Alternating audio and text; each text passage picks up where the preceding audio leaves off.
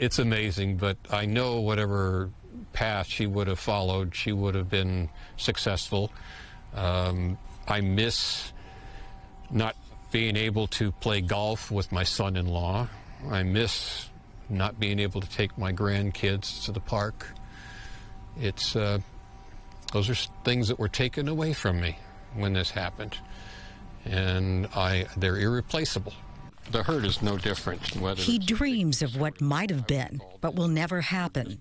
And with that emotional statement, it becomes so painfully obvious that the passage of 20 years has done little to ease the pain of Tom Frost. The notion that time heals all wounds is just a simple, hollow phrase.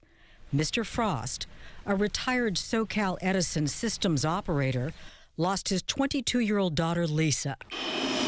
She was on United Flight 175 from Boston to LAX, the second plane to hit the World Trade Center.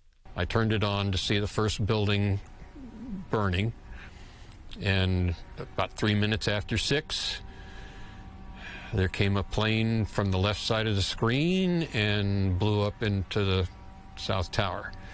And I had no idea Lisa was on that flight. Unbeknownst to me, I just watched my daughter get murdered in front of me live on TV. And that's a memory I'll always have to take with me. With all the terrible video forever etched into our minds, the video from Ground Zero, from the Pentagon, and from Shanksville, Pennsylvania, it sometimes gets lost on us that 9/11 was also a California story, a California tragedy. All the planes were headed here. Those flights chosen by the terrorists because they were filled up with fuel for the cross-country journey, the better to cause death and destruction. Made it across the Big Dig, Dad, and yep, I'll see you in a few hours at LAX. I'm just going to go home and catch a little nap and come get you. Can't wait. Me too. Love you too. Lisa was wrapping up her life in Boston after graduating with honors from Boston University. She had a job lined up in California. Instead, her dreams and hopes ended at 9:03 a.m. that day. It is for 9/11, but it's dedicated to parents who have lost a child. It's sacred ground in this city, and I'm very proud of that. It's impossible not to be moved when this proud father opens the hatchback of his car to show us his treasured keepsakes that memorialize his daughter. We were given this urn. It has World Trade Center soil in it. It's been sifted through. Those mementos, along with the beautiful grounds surrounding the memorial tree in this peaceful park, provide solace for Mr. Frost. But it's in this church a mile away where Lisa's spirit truly comes to life. The San Francisco Solano Catholic Church in Rancho Santa Margarita.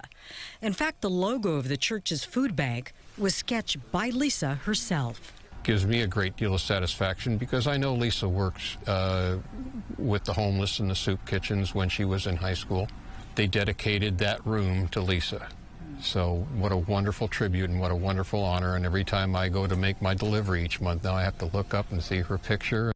And 20 years later, the memory of Lisa Frost lives on in other ways. 2 scholarships, one through her high school, Trabuco Hills, and another sponsored by Boston University. I made my way over to Boston University and met one of the scholarship recipients. She told me that her parents weren't going to be able to afford to get her into Boston University, and Lisa's scholarship threw them over the top. It's almost as if she hasn't gone away, and she's still here. And everything that I do, when it concerns her, I always feel like she's right here. In Rancho Santa Margarita, Laura Diaz, Fox 11 News. Oh, we think about Lisa and so many others who were lost on that day. A reminder, we are airing a live special edition of Good Day LA this Saturday to commemorate 20 years since the attacks. It will start at 6 a.m. on our sister station, KCOP. What a powerful story told by Laura there. And I think it's a reminder that this is such a human tragedy. Sometimes we think about the concepts, think about those iconic images, and don't think about the stories behind each and every one of them. And a story that's still impacting people every single day, impacts him every morning he wakes up. And what he's done with that is so important, to use that memory and her legacy to do so much good. But just watching it, I think we're all thinking about where we were when that happened 20 years ago. Yeah.